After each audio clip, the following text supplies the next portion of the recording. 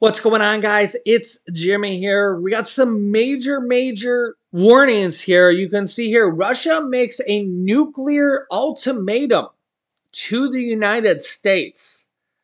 I'll let you know exactly what it is here, as well as Russia responsible for the Niger coup, says top Ukrainian official. And Putin is actually ready to give out free weapons as the Niger tensions boil over. Remember that over in the country of Niger, there is 1,100 American troops, as there is a U.S. military base there.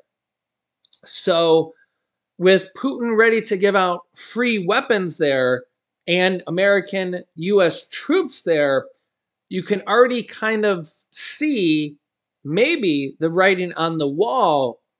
Will U.S. troops actually be having to fight there? This comes as the French embassy was attacked in Niger. You can actually see some of the footage here as it was attacked. And yeah, it's pretty serious here. And the French President Macron actually said that they would use military force if any of their people were hurt or wow, look at this footage. It's yeah, so they had to actually use tear gas there, and you could see the people using throwing the tear gas back. Seemed like they were unaffected there. And you almost kind of wonder, what if this was the U.S. Embassy? Would they have used force, military force, back? Would the U.S. have stood for it? Would they have allowed this? Well, those are some serious windows to withstand that. You know, were they bulletproof windows? Wow, because normal windows do not withstand that type of blunt force trauma.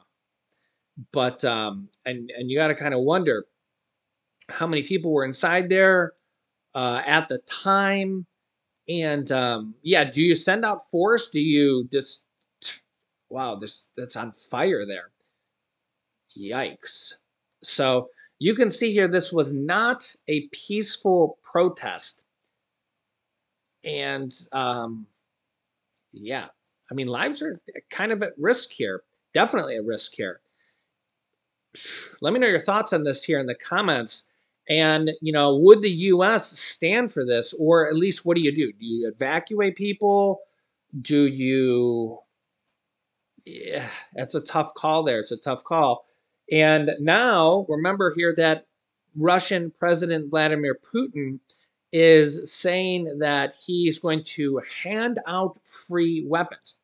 You can see it's definitely now remember, there's also that there has been signs in the stands of Russian flags that have, what a lot of people say, have been handed out there because Niger is one of the poorest countries in the world, and it's doubtful that these people actually went out and spent their own money on these flags, Russian flags. I just don't think that they would choose between buying food and spending money on Russian flags.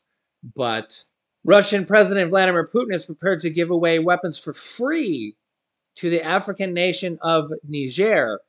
As remember, they just got their president taken over in a coup attempt. So their president got taken over militarily, and the West African blocks, basically it's an African nation set up. It's kind of like the United Nations, but it's African leaders there are saying that they've given him a set amount of days to restore the president, or else they're saying they're going to have to move in militarily. They're saying because the previous president was elected by the people in a democracy vote, and the president just got taken over by a military general. You can see the problems here. And Russia is now intervening, saying, oh, we're going to just give weapons to this guy who just attempted the coup attempt. Yeah. Yeah. And meanwhile, there's over 1,100 U.S. military troops there in a U.S. base. There's also a French base. I don't even know how many different countries have embassies there. And you got to kind of wonder how much of this is Vladimir Putin just trying to stir up trouble. And now he's going to hand out weapons to them just so what he can cause more of a conflict. This also comes here as Russia makes a nuclear ultimatum to the United States. A Russian official has explained the circumstances in which Moscow would withdraw the tactical nuclear weapons it has deployed to Belarus. In an interview with the state news agency RIA Novosti, Alexei Polosky, this Russian foreign official, repeated the Kremlin rhetoric that the weapons had been sent to Belarusian territory in response to the actions of the West. The specter of nuclear weapons has hung over Vladimir Putin's full-scale invasion of Ukraine, although the U.S. has said there is no immediate actions the Kremlin plans to use such arms. Belarusian leader Alexander Lukashenko, a Putin ally, boasted in June about how territory in his country was hosting weapons that would be housed in a storage facility built by Moscow, which has said it would retain control of these nuclear missiles. But this Russian official told the Russian state news agency that the deployment of the weapons was, quote, in response to the long-term destabilizing nuclear policy of NATO and Washington and the fundamental changes that have recently taken place in key areas of European security. This is a quote. This forced containment measure is designed to ensure the security of the Union state, which, as you know, has a common defense space. The Union state is an economic and defense union between Minsk and Moscow. He said that the, quote, hypothetical withdrawal of Russian tactical nuclear weapons from Belarus would, quote, only be possible if the United States and NATO abandon their destructive course of purposely undermining the security of Russia and Belarus. This implies the complete withdrawal of all U.S. nuclear weapons to U.S. territory and the elimination of the corresponding infrastructure in Europe. This implies the complete withdrawal of all U.S. nuclear weapons to U.S. territory and the elimination of the corresponding infrastructure in Europe. A U.S. Department spokesperson said it was continuing to monitor the Russia-Belarus arrangement to ensure Moscow maintains control of its weapons. We will be paying close attention to any deviation. We have not seen any reason to adjust our own nuclear posture, nor any indication Russia is preparing to use a nuclear weapon. Quote, Russia's rhetoric about nuclear weapons is reckless and irresponsible. It underscores Putin's hypocrisy and Russia's posture for strategic intimidation. For Belarus, it is yet another example of Lukashenko making irresponsible and provocation choices to cede ever more control over Belarus to the Kremlin against the will of the Belarusian people.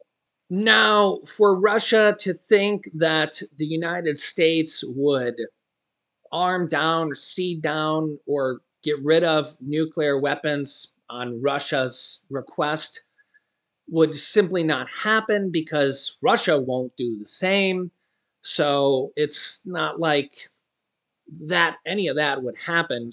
Russia won't even remember they had a treaty that said that each party would be able to inspect each other's nuclear weapons and see where they were at and stuff. And Russia just stopped doing that here a while ago, just to be able to inspect it, so each one would know where the nuclear weapons and stuff were, and to be able to inspect it because obviously these things are very, very dangerous.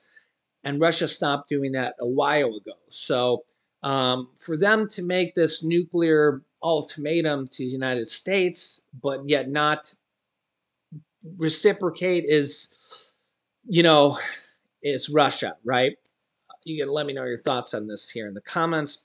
I'll keep you up to date here with everything happening here around the world that you need to know about. If you haven't yet, click the subscribe button down below and the bell icon so you don't miss out on any new videos that come out here on our YouTube channel every day at 10 a.m., 3 p.m., and 8 p.m. Eastern Standard Time.